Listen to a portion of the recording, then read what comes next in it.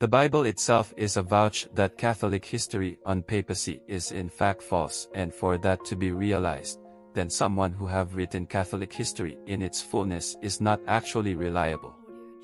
Some historians were dishonest and biased for the Catholic Church, altering what should have been facts in order to derail perception on its dissonant past.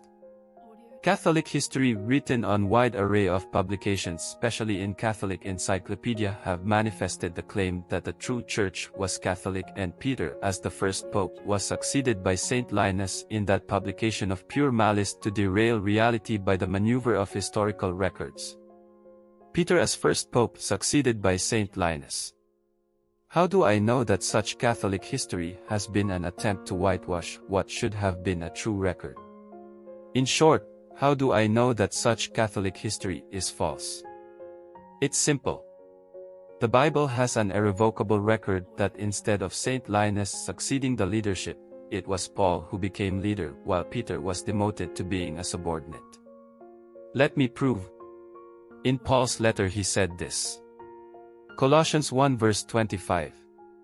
25, whereof I am made a minister, according to the oikonomia of God which is given to me for you, to fulfill the word of God. Paul was given the oikonomia of God for Paul to perform it to the Christians, as it say. According to the oikonomia of God which is given to me for you. Unquote. Oikonomia is the Greek word used to mean administration. Therefore, what was given to Paul was the administration of God. Administration means government. So what was actually given to Paul was the government of God. For someone to have been entrusted the government of God, then it means he was entrusted to rule, to govern as leader. How come? Because he was entrusted the government of God. Here is a look at the Strong's Concordance.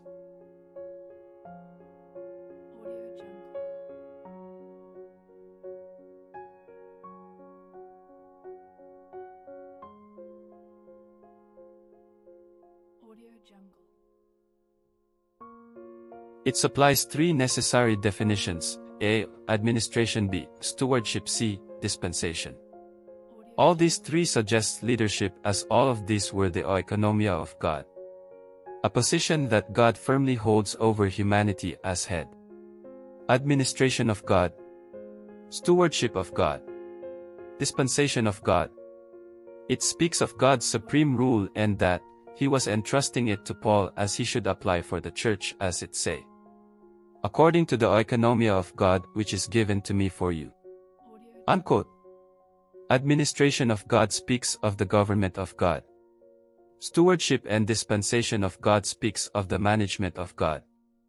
This speaks of God's supreme rule as head or leader. He entrusted this to Paul, making Paul the leader of the church, the presiding minister. Clearly, Paul was the leader of the church and not Peter. A supporting verse. 1 Corinthians 7 verse 17.